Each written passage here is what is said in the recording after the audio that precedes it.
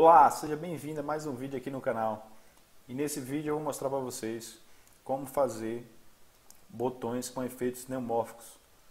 Que são esses efeitos aqui, ó. Olha que bacana que fica. Eu fiz um exemplo de um play aqui. Fica bem bonito, fica bem bacana mesmo. E é o que a gente vai ver no vídeo agora. Vamos nessa!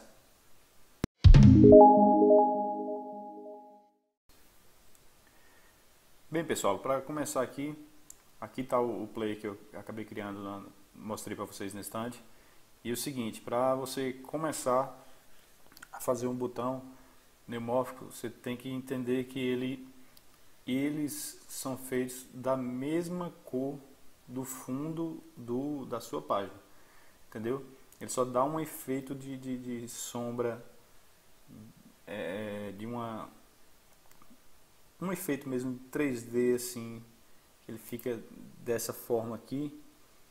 Para isso você precisa ter o fundo ser da mesma cor do botão, beleza? Então vamos começar a fazer aqui. Como é que eu fiz?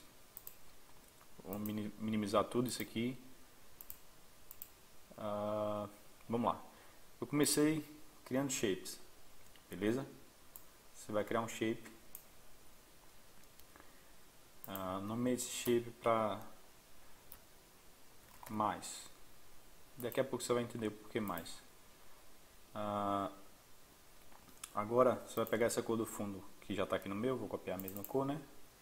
Vou colocar aqui. Vou colocar nela aqui a mesma cor. Você vai ver que você não vai ver nada, não é isso? Você não vê nada do botão. Mas agora você vai botar a sombra, Alt 7.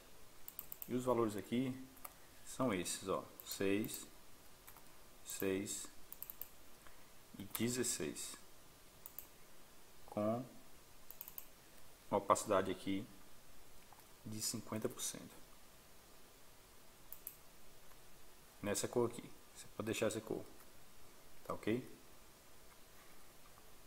Se quiser você pode botar um pouquinho mais escuro. Aí, tá bom. Tá bom assim. Agora, o que você vai fazer? Você vai copiar esse shape. Copiar, colar. 1, 2. Segura Shift, bota 1, 2 para cima. 1, 2 para o lado. Agora o que você vai fazer? Você vai mudar aqui as propriedades. Esse aqui agora não é mais, é menos.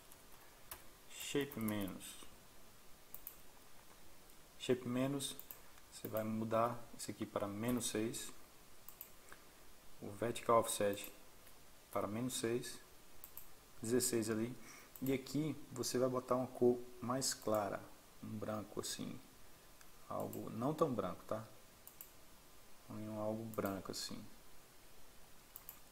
Vamos dar uma olhada como é que tá ficando? Atualizar aqui para ver como é que tá ficando o botão.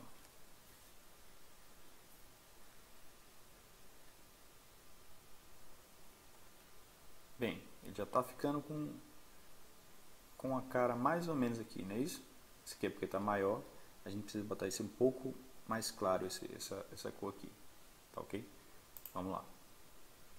O shape menos aqui, vamos botar aqui assim. Isso. Vamos dar uma olhada.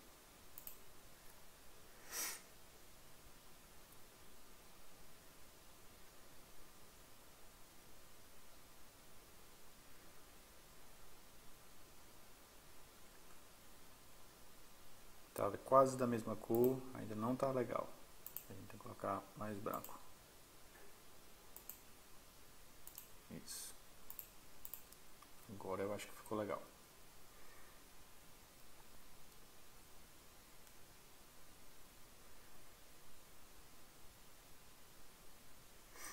Pronto. Já deu uma outra cara, tá vendo no botão? Já tá bem bacana. Agora ele parece que é extrudado é uma forma extrudada do fundo, não é isso? Então vamos lá agora para o que a gente vai fazer agora? Vamos colocar um ícone aqui. Esse ícone se coloca no centro. Opa, calma. Estou esquecendo de uma coisa. shape mais, shape menos. Tá só um pouquinho pro lado aqui para poder pegar ele aqui. Nós vamos agrupá-los. Pronto, agrupou. Tá ok. Agora, vamos lá, colocar no centro. Cadê o grupo? Grupo N. Esse aqui, shape mais, shape menos. Shape mais no centro, horizontal. Ok. Pronto, tá tudo no centro. Agora temos o ícone. O ícone está fora do grupo. Vamos colocar esse ícone dentro do grupo. Oh, rapaz, que é isso, rapaz? Vamos lá. Vamos colocar esse ícone aqui dentro. Pronto. Centralizado na horizontal, centralizado na vertical. Beleza.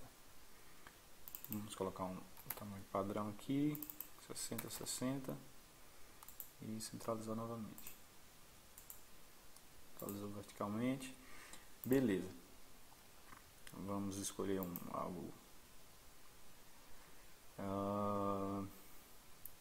Vamos colocar o play mesmo, né? Play do player que eu coloquei ali em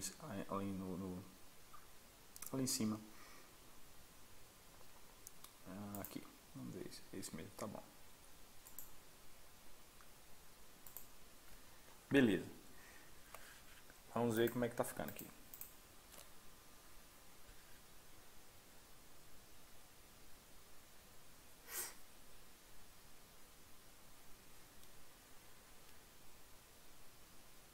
Bacana, ele tá aqui bacaninha. Agora vamos só pegar esse grupo aqui, vamos botar no mesmo tamanho, porque ele tá pegando a relação ao grupo todo, entendeu? Então vamos botar ele no centro agora. Horizontal, centralizar, vertical. Agora é onde vem o chamado pulo do gato. Vamos lá, aqui agora quando você vai colocar uma condicional. Qual é a condicional? Quando o grupo N sofrer um hover, você vai mudar o arredondamento de todas as bordas. Beleza? Coloquei, sei lá, 200. Para o grupo menos. Opa, deixa eu voltar aqui. Para o grupo menos, copiar, colar. E para o grupo mais. Mesma coisa. Lembre-se de colocar os mesmos dados. Beleza? Grupo mais. Aí agora você vem em Transitions. Você vai colocar Border Roundness, todas as bordas. Beleza? Eu coloquei 700 ali. E você colocar o tipo de efeito Ease and Out. Tá ok? Shape menos e Shape mais. Mesma coisa. Border Roundness, todas as bordas. Beleza? Você pode alterar a forma que você quiser aqui. Do jeito que você achar melhor. Você deixa. Esse aqui é a duração do tempo do efeito. Então eu deixei 700, achei bacana, ficou bacana. Então vamos dar uma olhada como é que tá ficando, né? Vamos lá.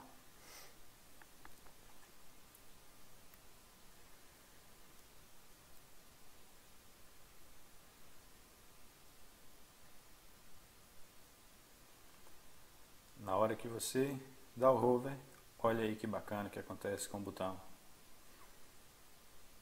Massa demais, velho.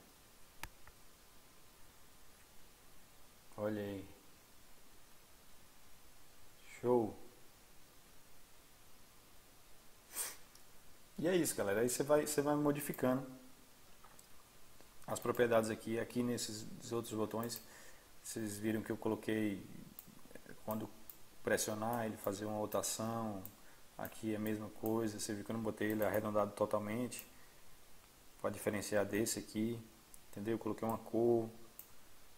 Aí você que manda, entendeu? Mas é muito bacana esse efeito. Para quem está fazendo aplicativo para mobile, é muito bonito. Eu coloquei aqui nesse aqui também, mas é só uma sombra. Então é isso, galera, é esse vídeo que eu queria mostrar agora. E muito obrigado por ter ficado assistindo até agora.